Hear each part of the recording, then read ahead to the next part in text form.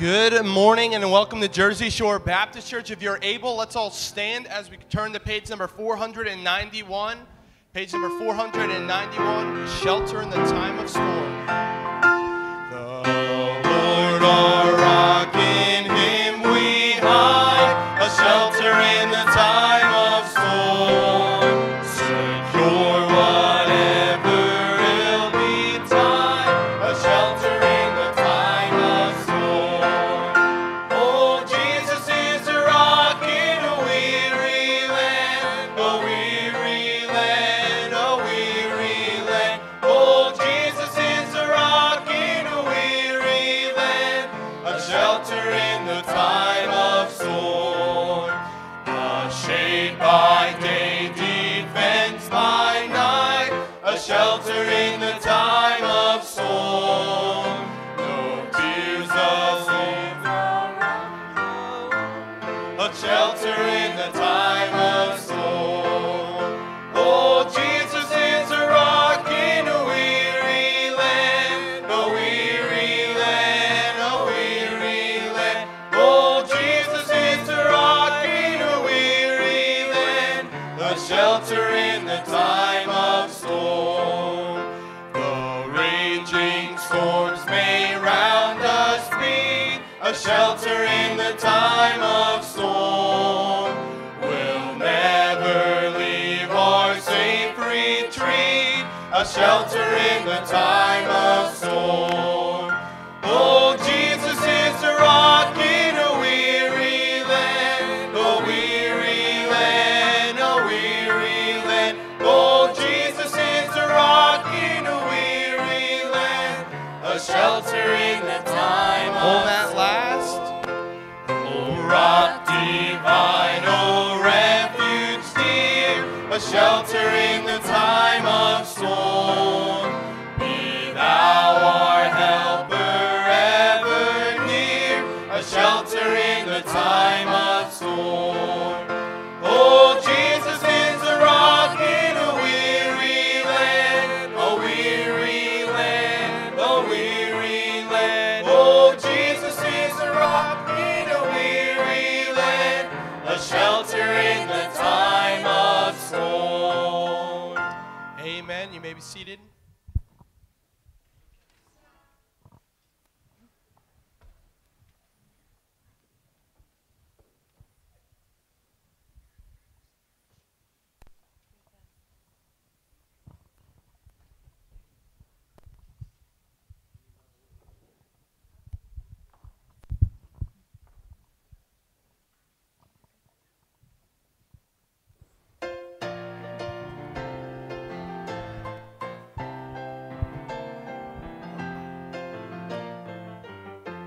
For making the sun to shine, putting the stars in the sky, for the flowers that bloom, the ocean so blue. Thank you, Lord, for the sparrow that sings, it makes sweet melody, for the rivers that flow, the rain and the snow. Thank you, Lord. I just want to thank you, Lord. I just want to thank you, Lord, for everything you've done for me. Thank you, Lord. I just want to thank you, Lord. I just want to thank you, Lord, for making me whole, saving my soul. Thank you, Lord. For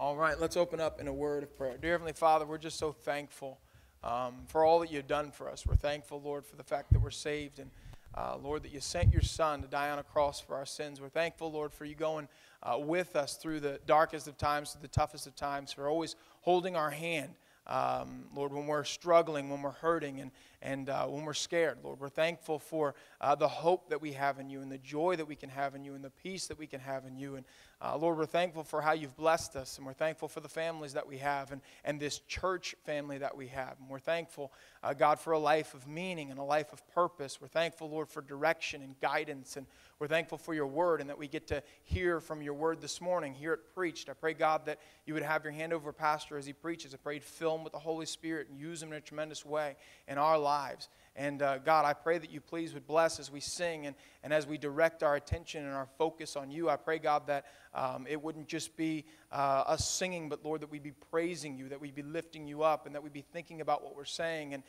Lord, that it'd be real to us this morning. And I pray, God, that you'd be with those who are discouraged who are here, and maybe who are hurting, maybe those who are frustrated. God, I pray that you'd help us, Lord, to leave all of our burdens, all of our cares at the door, and Lord, that we'd be able to come in here and we'd be able to be at peace with you and one another, and God, that you'd just be glorified, and Lord, that we just put our focus on you, because there's no trouble in you. God, you're perfect, you're awesome, you're amazing, you're mighty, you're in control, you are God, you are King, and Lord, you haven't lost sight of anything that's going on in the world. Lord, you know it all, and so God, we can rest in you and we can have peace in you, and I pray, God, that you just bless this morning and do a tremendous work, a work that only you can do. Help us. In Jesus' name I pray. Amen. Amen. Let's turn to page number 34 in our hymn books. Page 34, Living by Faith. I care not today what the morrow may bring, if shadow or sunshine or rain. The Lord I know ruleth for everything, and all of my worry is vain. Living by faith in Jesus above, trusting, confiding in his great love. From all harm safe, his sheltering arms. I'm living by faith and feel no alarm. Though tempests may blow and the storm clouds arise, obscuring the brightness of life, I'm never alarmed at the overcast skies. The Master looks on at the strife. Living by faith in Jesus above, trusting, confiding in his great love. From all harm safe, in his sheltering arms. I'm living by faith and feel no alarm. I know that he safely will carry me through, no matter what evil betide. Why should I then care though the tempest may blow, if Jesus walks close to my side? Living by faith in Jesus above, trusting, confiding in his great love. From all harm safe, in his sheltering arm. I'm living by faith and feel no alarm.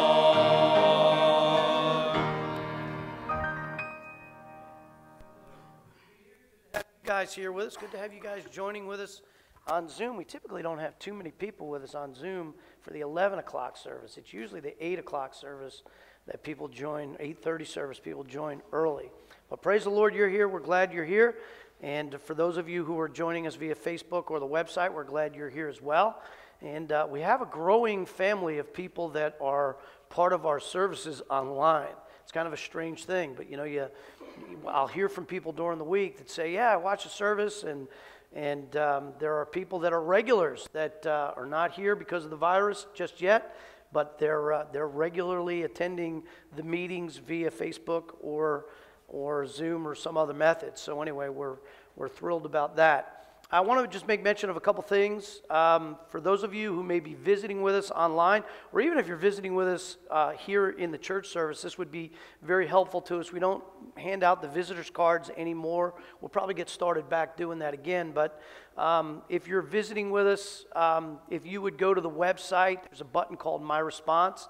And you can it'll ask you a bunch of questions. If you have questions for us, or if you just want more information about the church, or if you want us to connect with you and let you know some of the things that are going on here, fill that out. You just really have to give us the only thing required is your email address. There's a lot of other questions it'll ask you. You give us whatever information you want to give us, but that'll be a help to us so we can communicate with you and give you the information you might need about services and what's going on, particularly with the virus and everything. You never can tell if something's going to get changed or shut down or whatever. And so anyway, that will help us out a lot. Also, if you're a regular attender or a member of the church, there's a button on there called Church Membership Update or something like that, Information Update. If you could fill that out, we probably should make both of those buttons the same. That would probably be helpful, right? Because it's asking for the same information. And so just fill that out and give us your updated information.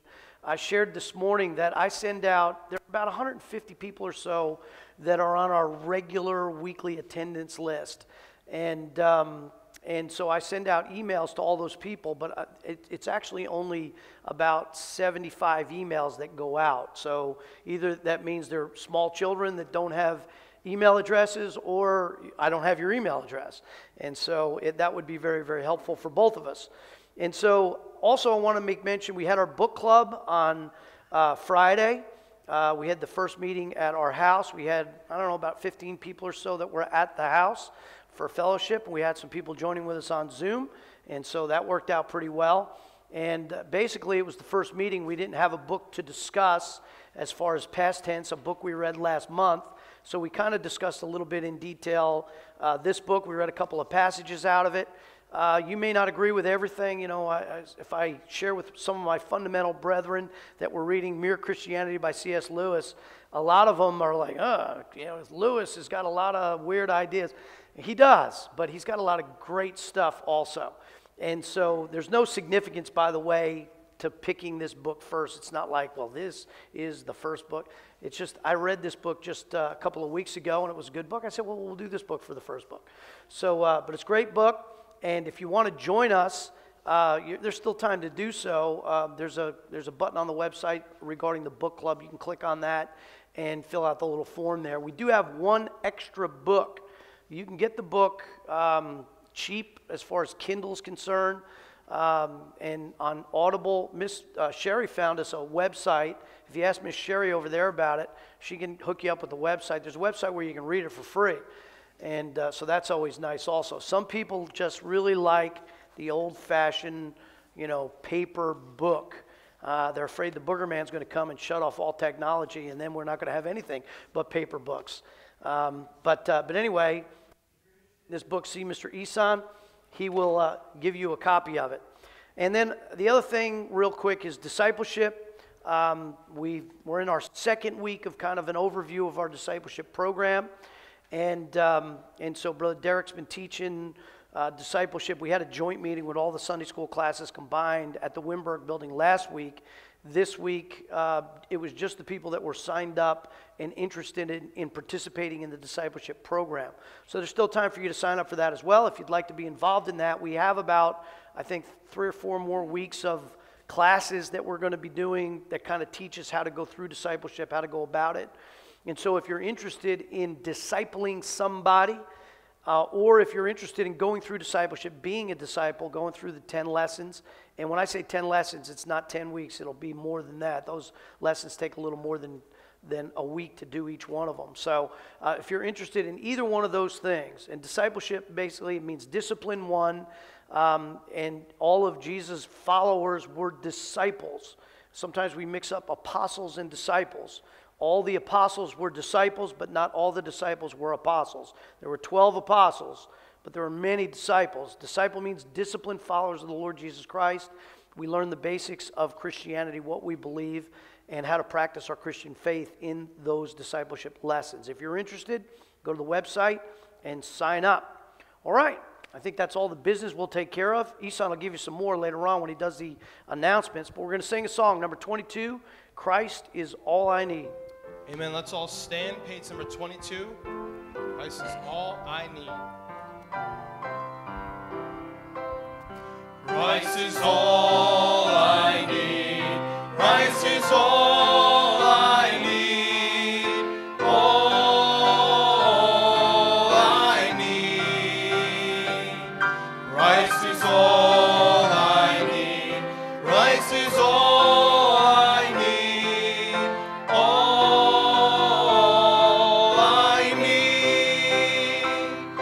He was crucified. For me he died on Calvary. That is why I know he loves me so.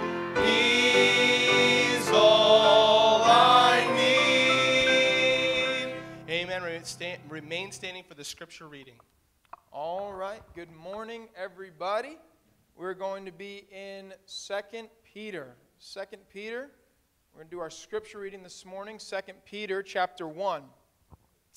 2 Peter chapter 1, we're going to read from verse 1 to verse 5. I'll read 1, 2, 3, and 4, and then all together we'll read together verse 5. Once again, that's 2 Peter chapter 1, and I'll begin in verse 1. Simon Peter, a servant and an apostle of Jesus Christ, to them that have obtained like precious faith with us through the righteousness of God and our Savior Jesus Christ. Grace and peace be multiplied unto you through the knowledge of God and of Jesus our Lord, according as his divine power hath given unto us all things that pertain unto life and godliness, through the knowledge of him that hath called us to glory and virtue, whereby are given unto us exceeding great and precious promises, that by these ye might be partakers of the divine nature, having escaped the corruption that is in the world through lust. Verse 5 altogether. And beside this, giving all diligence, add to your faith virtue, and to virtue knowledge. Praise the Lord for the reading of his word as we sing another song. Amen. Remain standing as we turn to page number 39. Page number 39.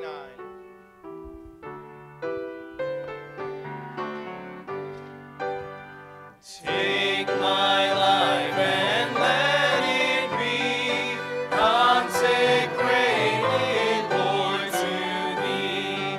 Take my hands and let them move at the impulse of thy love, at the impulse of thy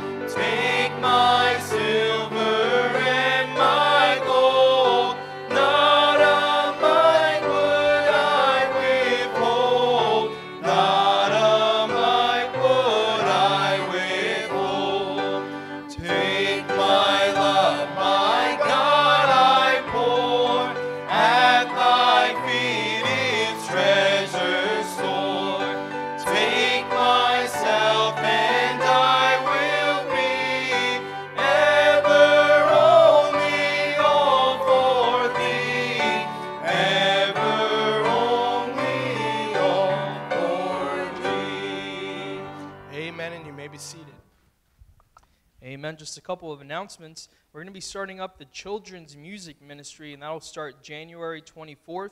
Starting up January 24th, the children's music ministry. Miss Liz and Mrs. Camilla will be starting music song time during the Sunday school class for kids. The goal is to teach our children great songs that teach truths about the Lord that will remain in them, with them throughout their lives. From time to time, they will be singing in the church services. We encourage parents to bring their children to Sunday school, which allows the parents to be part of the adult Bible classes that are held also during that time. Music time will be at the beginning of each Sunday school class, so it is important that you have your children there on time at 9:45 in the morning. We're also looking forward to what the Lord will do through this music ministry for the children of Jersey Shore Baptist Church. So if you have any questions about that, you can see Mrs. Liz or Mrs. Camillo, and they'll be happy to give you more information on that. Again, that's starting up January 24th at 9:45 here at the church.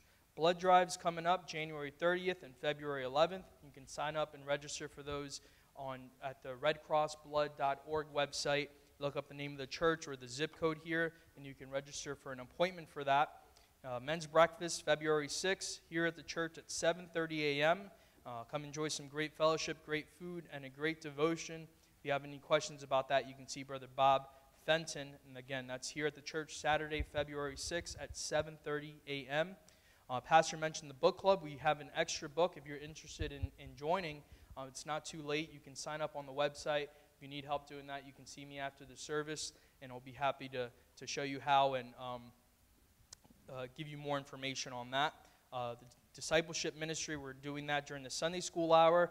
The disciplees and the disciplers are going through the program right now on how to do the journey and student journey discipleship programs. If you have any questions about that, you can see Brother Derek or Pastor, and they'd be happy to give you more information on that. And then the homeless ministry, Hope Through Grace, they hand out care packages there in the Atlantic City area to the homeless there. They put together some care packages and hand out some Wawa breakfast sandwiches, and they're always looking for some donations as they put these packages together, and the list of items are right on the bulletin, which is on our website. And if you have any questions about that, you can see Mrs. Becker or Mrs. Darla Griffin about that homeless ministry, Hope Through Grace. And for those that are here, we have the offering box at the back of the church on the back wall. And for those that are watching online on Facebook or by any other means, you can give through our website, jerseyshorebaptist.com. There's a giving link. There's a phone number that you can text to give, and you can always mail in your offering to the church, which the address is listed on our website. We're just going to take this time to pray for the offering.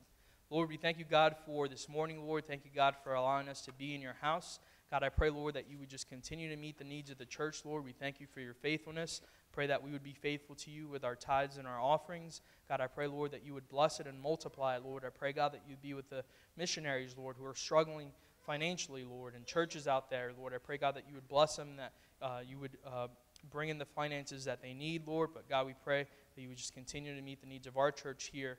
And, God, we thank you, Lord, for being so faithful to us, Lord. We pray, God, that you would bless the gift and the giver. In Jesus' name I pray. Amen.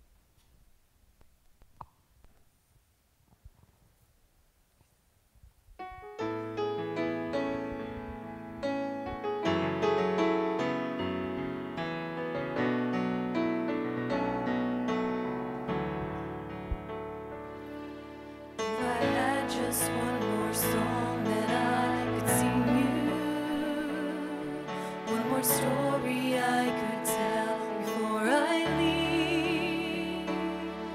If I only had one message I can bring you, there's no question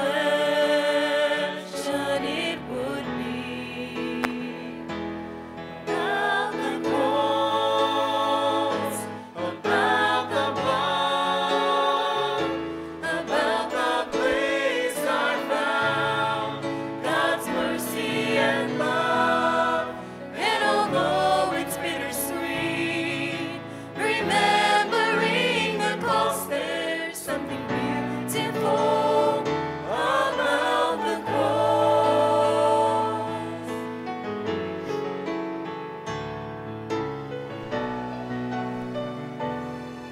I could sing about the state of grace I live in, and the peace and joy I have when times are tough. And you'd see in all the blessings I've been given. In the end, my life is just about the cross, about the blood, about the place I found God's mercy and love. And although it's bittersweet, remembering the cost, there's something beautiful about the cross. 2,000 years ago, if I had watched him die, I think I would have lost all hope, demanding to know why. But now I know the cross means everything, and it's the greatest honor to sing about the cross, about the blood, about the place I found God's mercy and love. And although it's bittersweet, remembering the cost, there's something beautiful about the cross. There's something beautiful about the cross.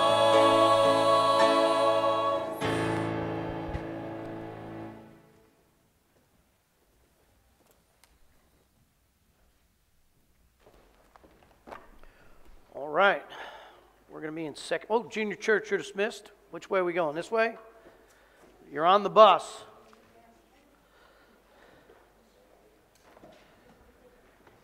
I've heard that bus running for a while, so it should be nice and toasty out there.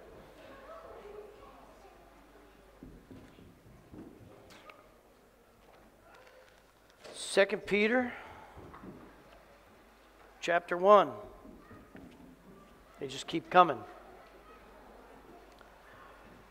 All right, we've been going through 1st and 2nd Peter for the past several months. Obviously, we took a little bit of a break in between for the Christmas holidays. We had some messages on Christmas and some messages on New Year's, but for the fall season, basically, we were in 1 Peter, and we just recently started 2 Peter.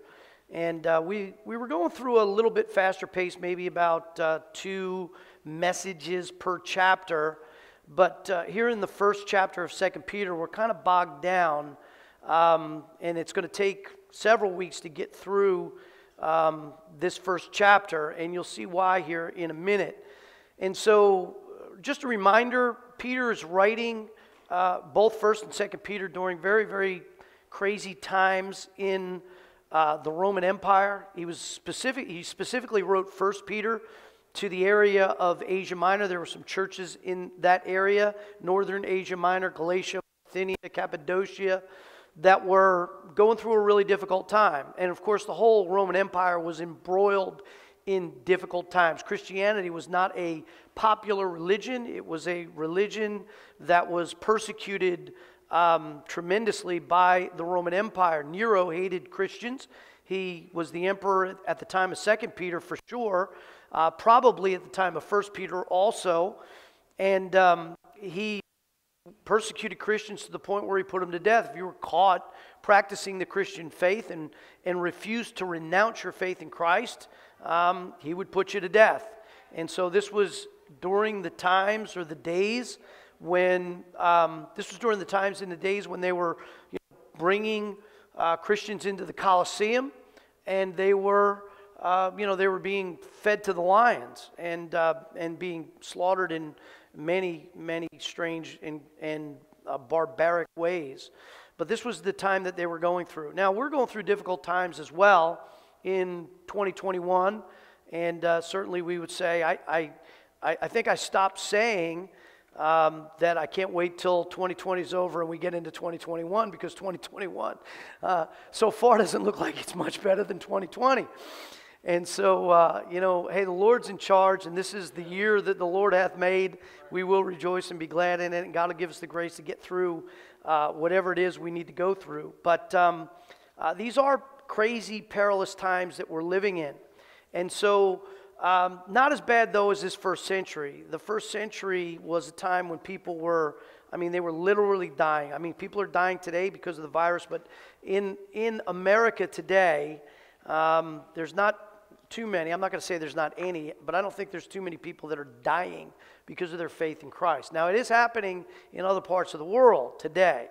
There are places where Christianity is, the nations are closed, and Christianity is an enemy of the state, and they are persecuting to that point in other places. And of course, this has happened throughout the centuries.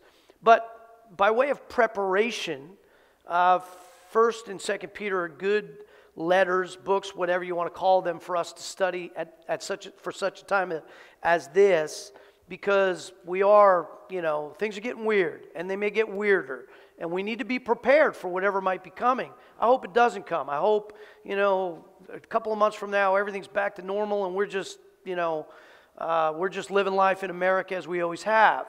But, the Bible does talk about crazy times.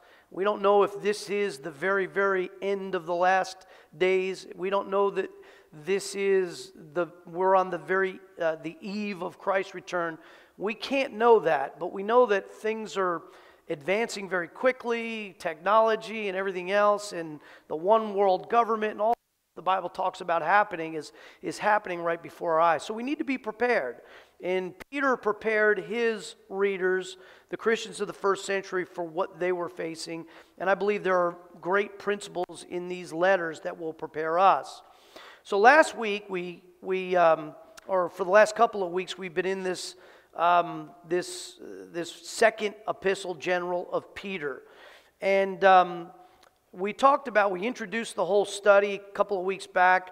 And last week, we were in verse 5. Justin just read it a little bit ago, but let me read it again. And besides this, giving all diligence, add to your faith virtue, and to virtue knowledge. And then it goes on and it lists these other things in verse 6, and to knowledge temperance, to temperance patience, to patience godliness, and to godliness brotherly kindness, and to brotherly kindness charity. These are 7 things that we're to add to our faith.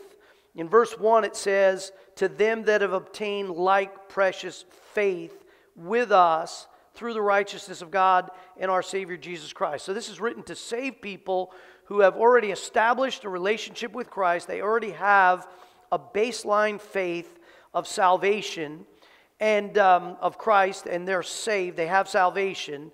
But then Peter says that there are things that we need to add to our faith, and he lists 7 of those things. And we're week by week, we're looking at each one of them. We talked about virtue last week.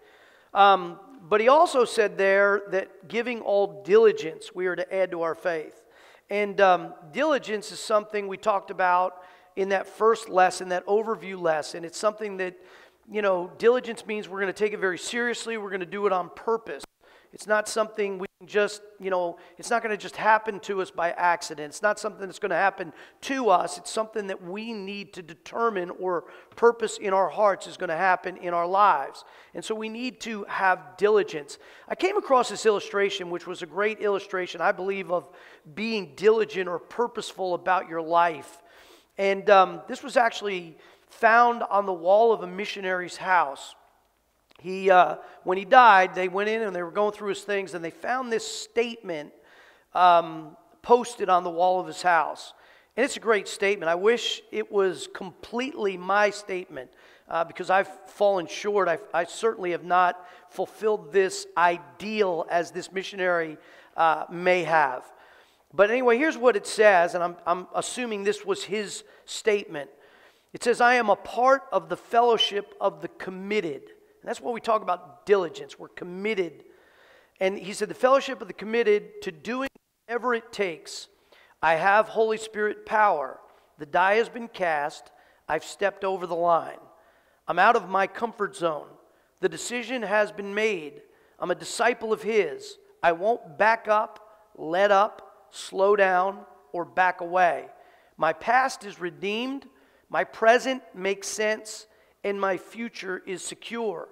I am finished and done with low living, sight walking, small planning, smooth knees, colorless streams, mundane talking, chintzy giving, and dwarfed goals.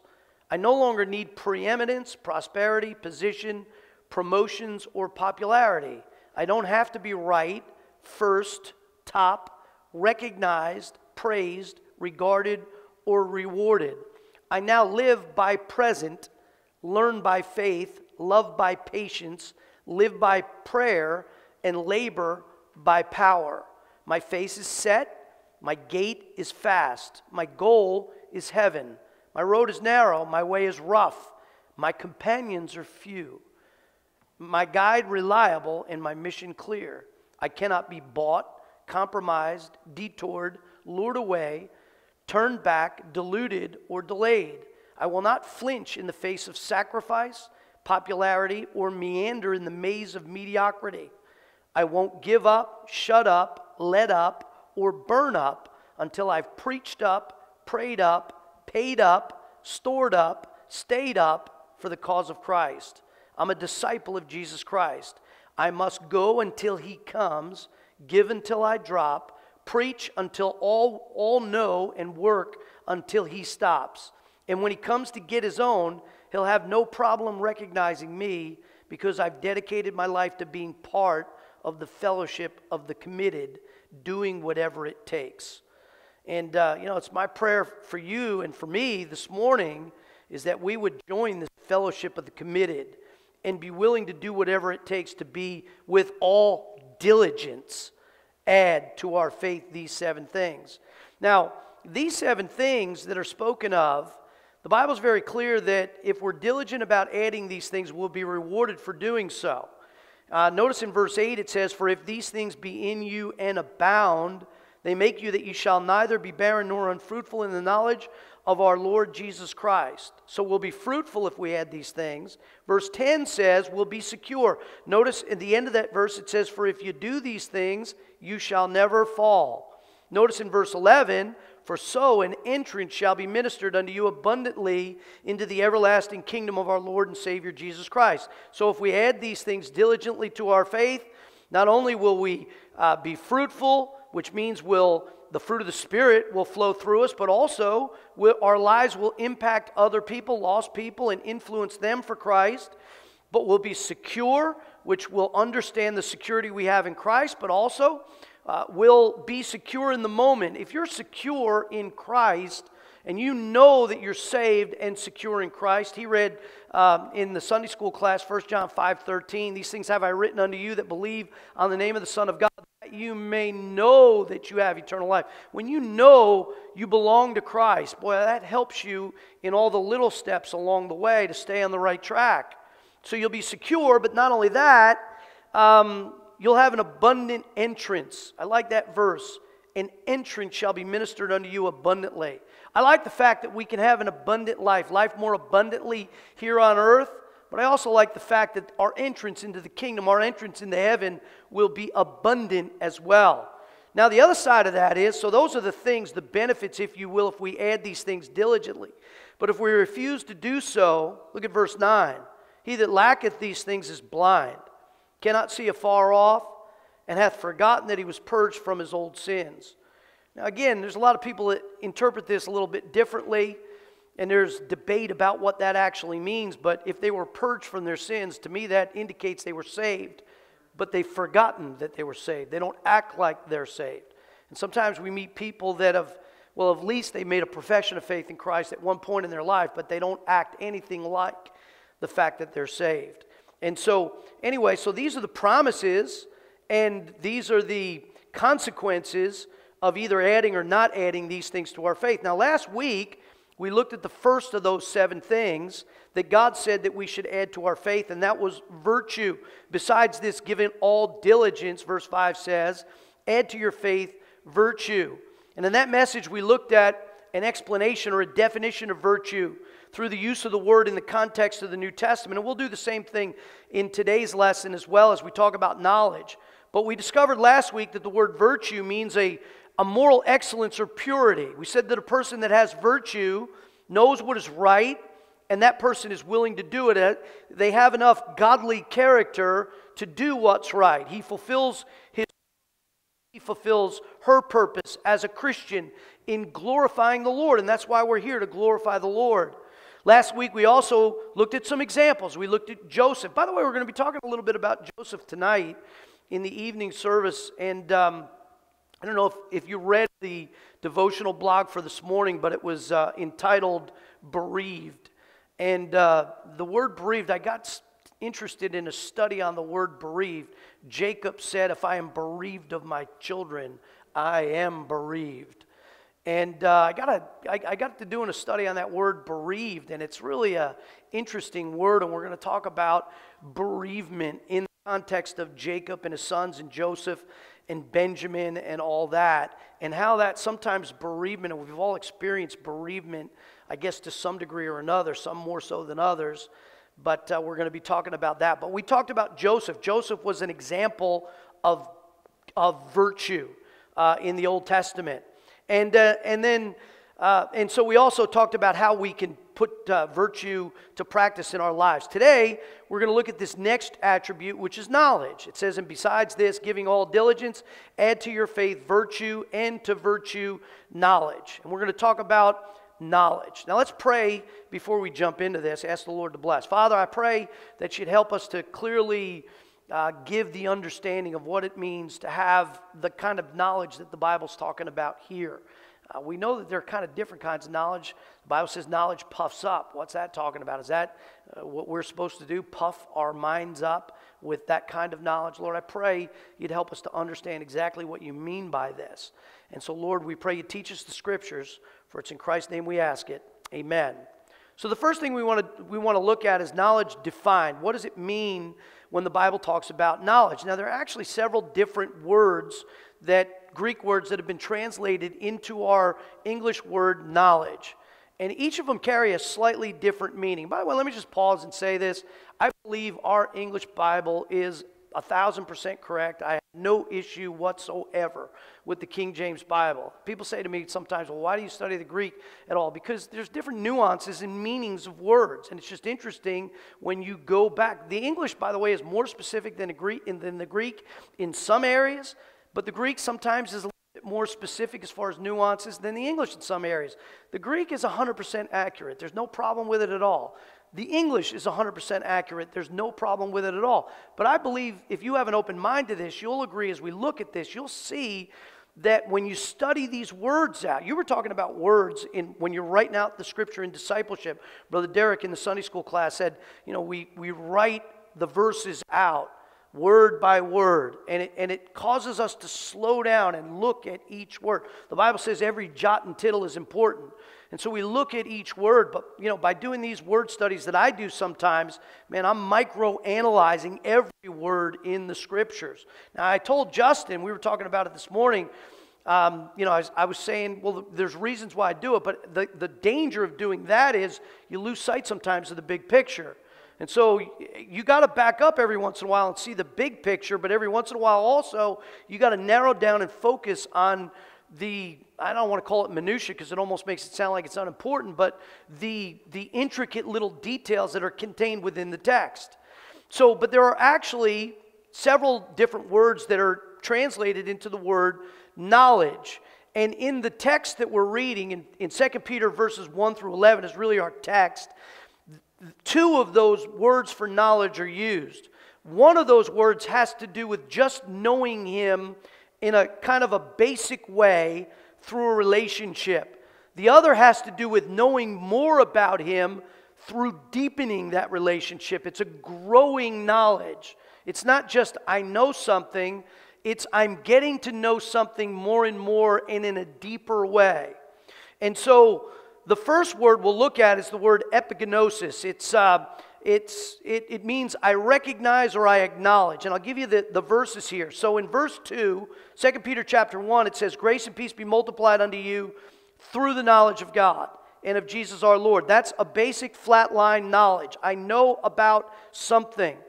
Verse 3, according as His divine power hath given unto us all things that pertain unto life and godliness through the knowledge of Him that hath called us to glory and virtue. So that's just talking about a basic flatline knowledge. Hey, I've come to know Jesus Christ as my Savior, and I know Him. I have a relationship with Him.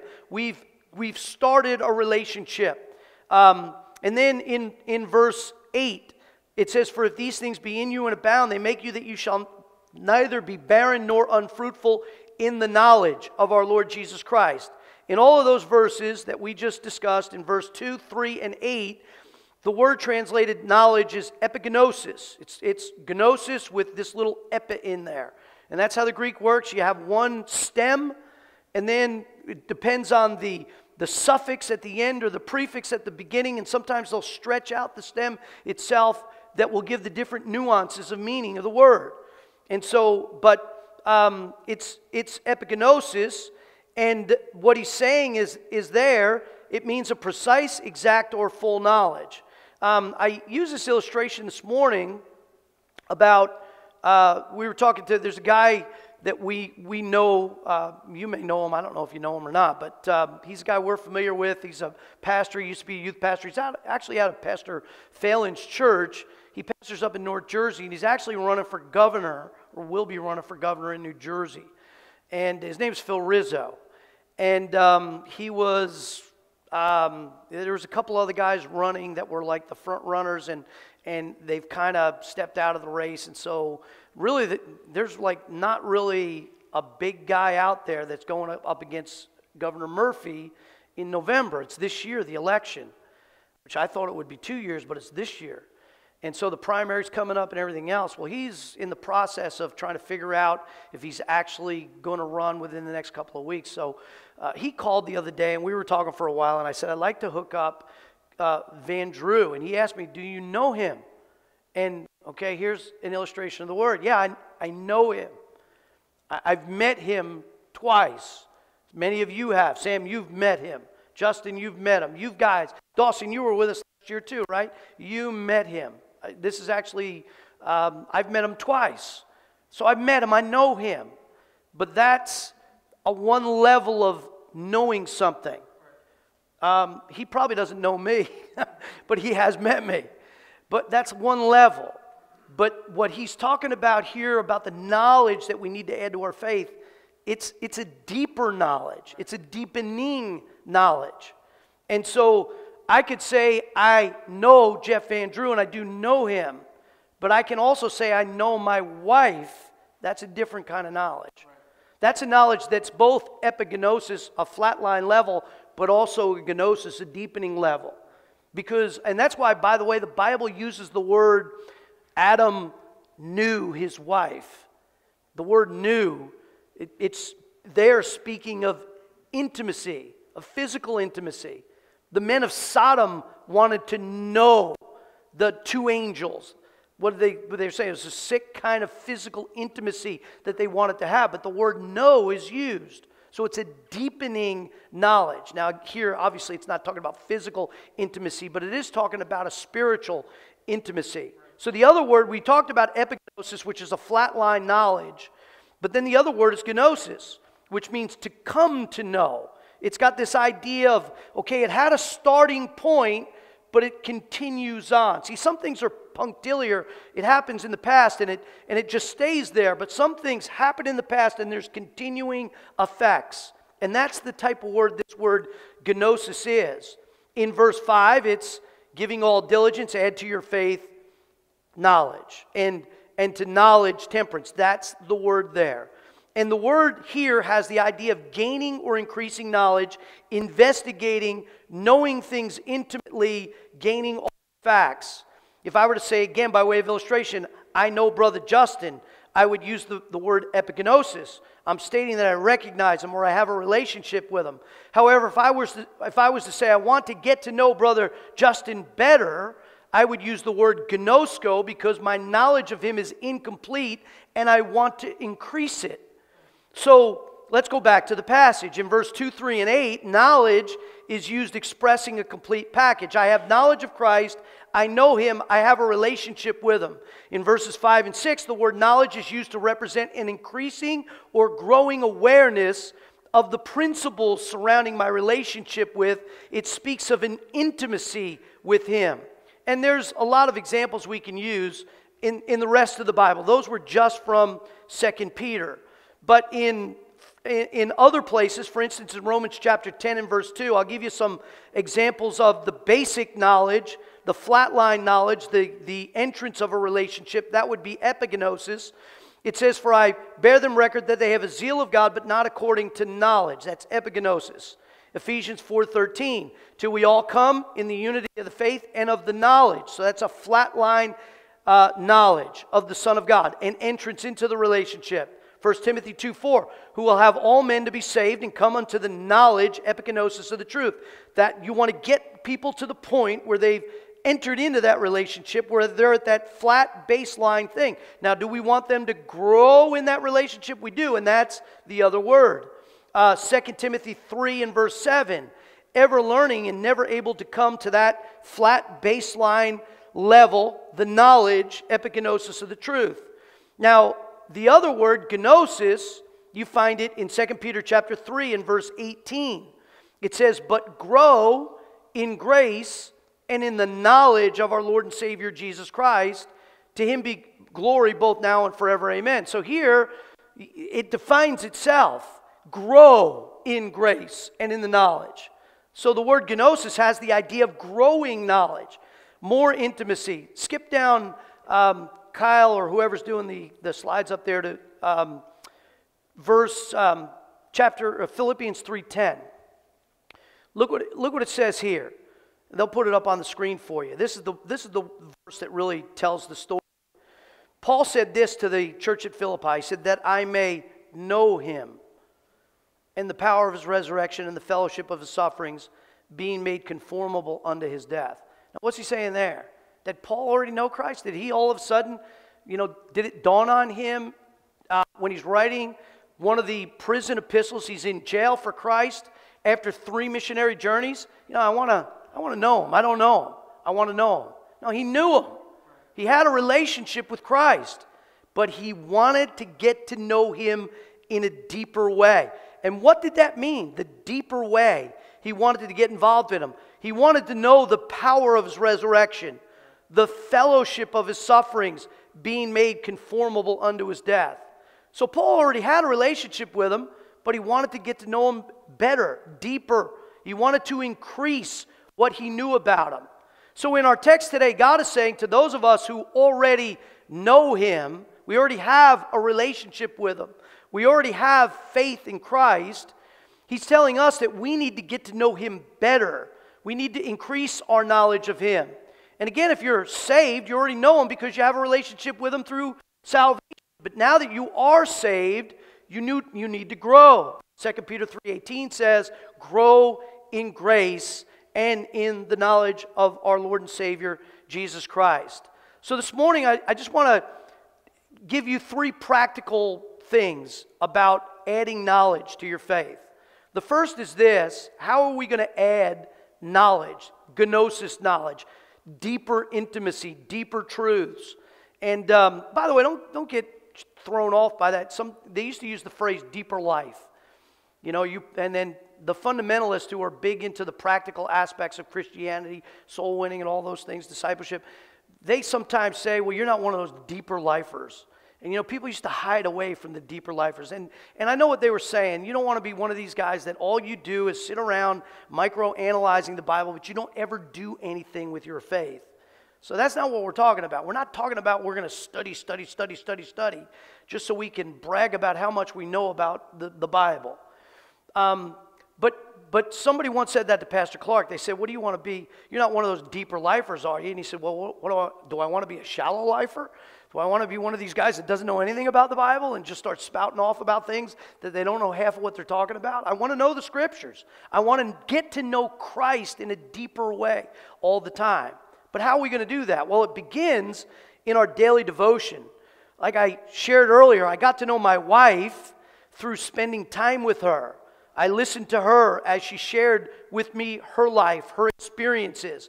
By the way, one of the dangers is you get to know somebody over a long, long period of time, you know almost everything about them. And the danger of that is you stop communicating. Because it's not like you're trying to find out some story from the childhood or whatever. One of the interesting things is the more you communicate, if you keep communicating, you do discover things that, man, I've been married for 36 years and I didn't know that. I never knew that. And you discover things. And so that's why we got to keep communicating. But I got to know her through devotion, devoting time with her. And I know her perhaps more than any other human being on the earth. Why? I've spent more time with her than any other human being on the earth has spent time, including her parents. It's kind of a weird thing, but I've known my wife longer than anybody has known my wife. Well, no, I guess it's true. Her brothers, I guess, have known her as long, but they don't know her as well. They haven't spent nearly as much one-on-one time with her as I have. And so, but it's the same with our relationship with Christ. You must daily spend time devotionally, meaning you devote time to be alone with your Savior. And you got to carve out time. It gets hard sometimes to read His Word devotionally and to communicate to Him through prayer devotionally. You got to go through the day with Him too. Like my wife and I don't always communicate. In other words, we're not always directly having a conversation, but we spend our lives together. And you need to spend your life and spend your day with the Lord Jesus Christ. So let me ask you the question, what time right now do you devote to adding knowledge to your faith through daily communicating with your God? Him to you through the reading of the Scriptures, you're reading God's Word together, and you to Him through prayer. How much devotional time, how much intimacy is there between you and Him? Listen, you need to get away from this whole thing.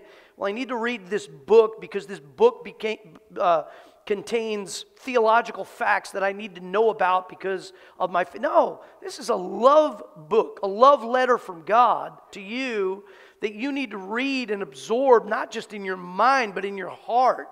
And man, it's so critical that we're daily in the Word. They changed the name from daily in the Word to journey, but it was daily in the Word at one time, that we're daily in the Word of God. The Bible has so much to say about spending time with God through Bible reading and through prayer. Psalm 119, 105, Thy word is a lamp unto my feet and a light unto my path.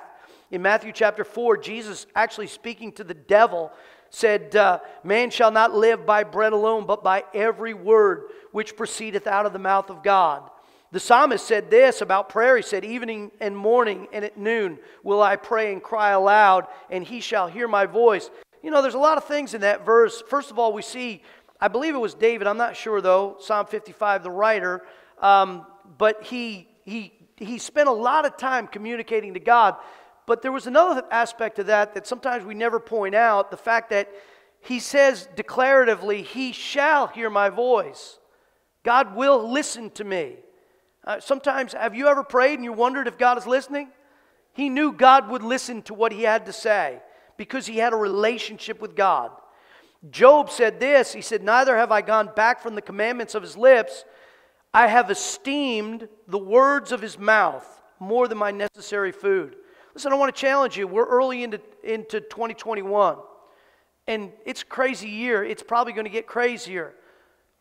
Get in the Word of God. Carve out time. And listen, I get it. there's a lot of things that can distract you. And we're busy people. We got a lot going on in our lives. Listen, don't let anything distract you away from time spent daily with the Lord Jesus Christ, and maybe multiple times daily with the Lord Jesus Christ. You know, somebody once challenged me to do this. I don't do it, but I mean, I spend quite a bit of time in prayer now, but somebody once challenged me to set my watch for different times during the day, and when the thing goes off, just stop and pray. You know, I'm not saying if you're in the middle of a business meeting somewhere, you get down on your knees and say, "Oh, everybody, we gotta pray." But you can just pray. If you're not speaking, you know, you could sit there and pray. Say, "God, bless this guy. I don't know if this guy that's talking is saved, but I pray for his salvation. I pray for his family. I pray for God for you to protect him." There's a lot of things we can pray for. Set little reminders to remind you to pray. But this is devotion. And again, you wouldn't have to do that with your girlfriend or your new wife. You would automatically be texting during that business meeting, expressing your devotion to her. But that's why you got to kind of kindle this and do it on purpose. And that's why we're to diligently add this to our faith through daily devotion and then through diligent investigation. We're talking about diligently adding knowledge. So you have to, on purpose, diligently investigate the Word of God. The Bible says, "Study to show thyself approved unto God, a workman that needeth not be ashamed, rightly dividing the word of truth." In 2 Timothy, Paul writing to Timothy, this was Paul's swan song, just like Peter's swan song, if you will, is 2 Peter. This was the last recorded letter we have from Paul. And in 2 Timothy, chapter 3 and verse 14, he tells Timothy, "Continue thou in the things which thou hast learned and hast been assured of, knowing of whom thou hast learned them, and that from a child thou hast known the Holy Scriptures." So he was taught the Scriptures as a child, but he continued to grow in grace and in the knowledge of our Lord and Savior Jesus Christ as he grew. And then he says, "Those Scriptures which are able to make thee wise unto salvation through faith which is in Christ Jesus, all Scripture is given by inspiration of God, and is profitable for doctrine, for reproof, for correction, for instruction in righteousness, that the man of God may be perfect, thoroughly or completely, totally, completely furnished unto all good works." We need to study the Bible. You need to be a student of the Bible. You say, "Well, I'm not going to be in the ministry." Listen, first of all, every Christian is in the ministry. But second of all, every Christian should be a student of the Word of God. And we can study corporately through Sunday school, through church services, discipleship, even a Bible Institute. It's always been my dream to get a Bible Institute up and running here. And we do have the Bible Institute Sunday school class, but I would love to have just like the old School of the Scriptures. We used to have at Solid Rock. They had something called the School of the Scriptures. They keep talking about starting it back up again, calling it Night Vision. The college is Vision Baptist College. They're going to call it Night Vision. And I thought that was it'd be worth starting just because of the name, Night Vision.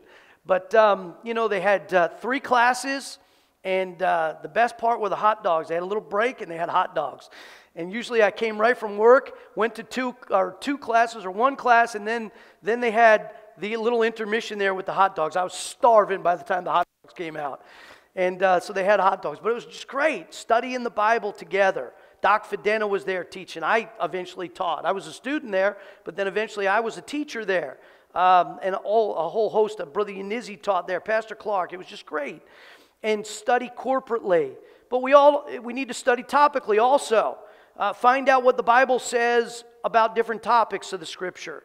You know, like you can look up anger, you know, and get a topical Bible. What does the Bible have to say about anger from Genesis to Revelation? And look all those things up. Marriage, child rearing, finances, you name the topic. The Bible is replete with great principles, information that will help you. Study expositionally. Go verse by verse through passage of Scripture, deeply analyzing, letting the Bible speak for itself rather than looking for something, you know, like in topical, you're kind of looking for a verse that meets your topic. But when you study expositionally, you're just kind of letting the Bible, you're letting God speak for Himself. Study diligently, you know, so that you'll be able to effectively teach what you learn to others. Study practically. We want to put these principles to practice in our life. We don't just learn knowledge. We put it to good use in our life. And so we want to do through diligent investigation. And then thirdly and lastly, through dutiful application. We read a verse earlier that said knowledge, gnosis, puffs up. So we don't want to add knowledge to our faith just for the sake of increasing knowledge. We want to add knowledge to our faith so that we can get to know Him better and so that we can put what we learn to good use in our lives. And, by the way, and in the lives of others. So it's all practical. We're here, again, I share this illustration often. We could do everything we do better in heaven. But God wants us to put to use what He teaches us here on earth so we can be a blessing to other people. And so, again, Christianity is not just about, we come to church and that's it. No, and it's not just even about living that life in front of your family and that's it. I mean, it's getting out into the highways, hedges, streets, and lanes of the city and influencing other people for the Lord Jesus Christ. And so we want to put it to good use. We want to become more effective as ambassadors for the Lord Jesus. We want to be, as the Apostle Paul said in 2 Timothy also in chapter 2, meet for the Master's use, prepared unto every good work. In Ephesians chapter 2 and verse 10, he talked about works that were ordained for us. We want to be better husbands to our wives, better fathers to our children, better employees to our employers, better citizens in our nation. And can I say this? We need a whole lot more better citizens in our nation right now. We want to be those things. And if we use knowledge that we are given, I believe God will give us more knowledge. I believe the reason why people don't learn is because people don't use what they've already learned. So again, one of the keys to adding knowledge is using the knowledge that He already gave you. Now listen, God wouldn't command you to do this adding knowledge to your faith unless it was entirely possible. This is not something, well, I'm not smart. I'm not going to be able to learn the scriptures like the next guy. Forget about the next guy. You can learn whatever it is God wants you to learn, and God will teach you. Every Christian can grow. Every Christian can add knowledge to his faith. The only thing that's stopping you is you. Maybe it's distraction. Maybe it's misplaced priorities. Maybe it's laziness. But you need to figure out what is keeping you from obeying the Lord's command. And listen, don't be lazy about this. You have to take the necessary steps to daily and devotionally know more about your Lord. And then diligently investigate those principles from the Word of God with the determination that you're going to dutifully apply those principles to your life. I'll close with this illustration. Many of you know the name George Mueller. George Mueller is one of the great heroes of the faith. He was back in the 1800s in England. And he had a great orphanage. That's what I guess he's most known for. But he was a pastor also of a large church. But anyway, somebody once asked him the question about Bible reading and spending time with the Lord. And the statement starts like this. It says, is reading the Bible a necessary part of your day, or does it have a low priority in your life? George Mueller, after having read the Bible through 100 times with increasing delight. He had already read the Bible through in his Christian life 100 times. He made this statement. He said this. He said, I look upon it as a lost day when I have not had a good time over the Word of God. Friends often say, I have so much to do, so many people to see, I cannot find time for Scripture study. Perhaps there are not many who have more to do than I. This is Mueller's speaking. That have more to do than I. For more than half a century, I've never known one day when I had not had more business than I could possibly get through. For 4 years, I have had annually about 30,000 letters. Back in those days, it wasn't email, text messages, it was letters. 30,000 letters a year, and most of these have passed through my own hands. Then, as pastor of a church with 1,200 believers, great has been my care. Besides, I have had charge of 5 immense orphanages. Also at my publishing depot, the printing and circulating of millions of tracts, books, and Bibles. But I have always made it a rule never to begin work until I have had a good season with God and His Word. The blessing I have received has been wonderful. Listen, I don't know if you have less time or more time than George Mueller, but he was a busy guy. And he made it a priority, and he already read the Bible through 100 times. So some of you would say, well, I've read the Bible. I've already read it. I don't need to read it again. It's not that kind of a book.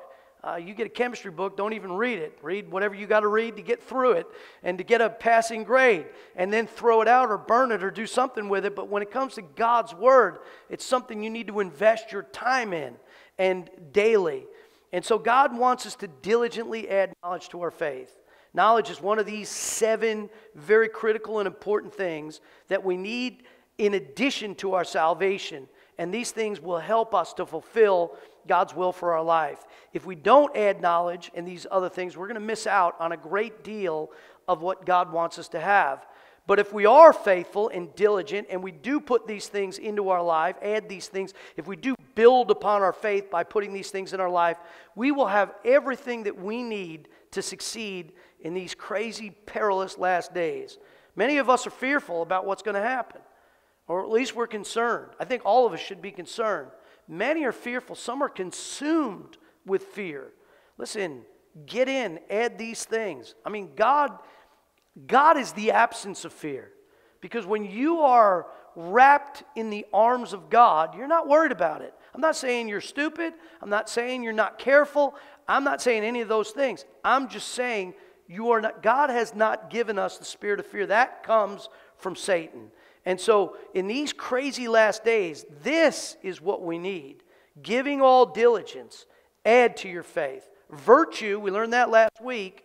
And this week we're going to add another one, knowledge. And if you'll diligently do that, boy, God will transform your life.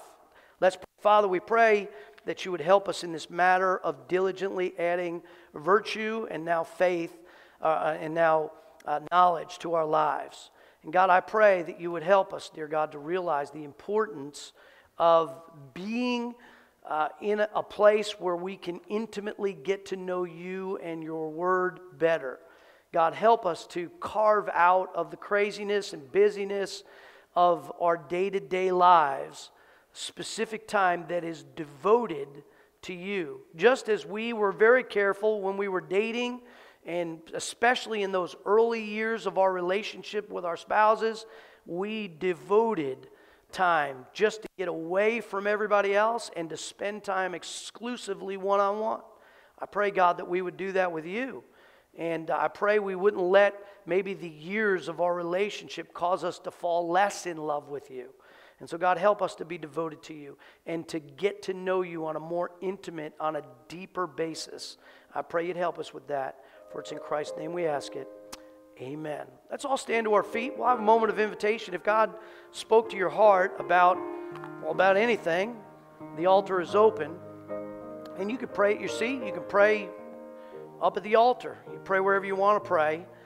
But listen, if God's speaking to your heart about anything, if the Holy Spirit of God pricked you at all about something that you might need to do, boy, I tell you what, even in the quietness of the moment right now with our heads bowed and our eyes closed, why don't you just give that over to the Lord and say, okay, Lord, you hit me with that one, and that's something I need to work on. Help me with it. Our heads are bowed, our eyes are closed, nobody's looking around. Maybe you're here this morning and you've never trusted the Lord Jesus Christ as your Savior. And the message was to Christians where we already have like precious faith. We're to add to our faith. We're talking about those who already have salvation. But you might be here, you may be watching via the live stream and you've never trusted Christ as your Savior. Listen, I want to challenge you. Don't leave this building and don't leave your computer if you're at home without finding out what the Bible has to say about salvation. If you're here with us in the auditorium, I could take the Bible and show you from the Scriptures how you can know for sure that you can go to heaven when you die. I quoted that verse a little earlier. If you're watching via the live stream, there's a little button on our website. It says, Why Jesus? If you click on that button, it'll give you a lot of verses, not all the verses, but a lot of information, a lot of verses from the Scripture that deal exclusively with salvation. Now, also, we would appreciate it if you're looking into that and you're not sure that you're saved. Hey, contact us. Hit that My Response button and let us know what's going on in your life. If you need a little bit of help, we would love to communicate back with you. We won't bother you. We won't pester you. I won't blow up your email box, but we'll communicate with you at whatever level you want us to about your need for Christ and about your growth in the Christian life after you're saved, if that's your need. Whatever your need is, please let us know. And again, if you're here in the auditorium, listen, I'll be here. I'll be standing around. I'll give you till 5 o'clock tonight because that's when I got to be back here for the message. But I'll give you all the time in the world to talk to you about the Lord. But you have to make that first move. I'm not going to force you. Jesus wouldn't force you. He invites you. And I'm inviting you if you're not sure about your salvation. Get it settled today. I'd love to talk to you about it.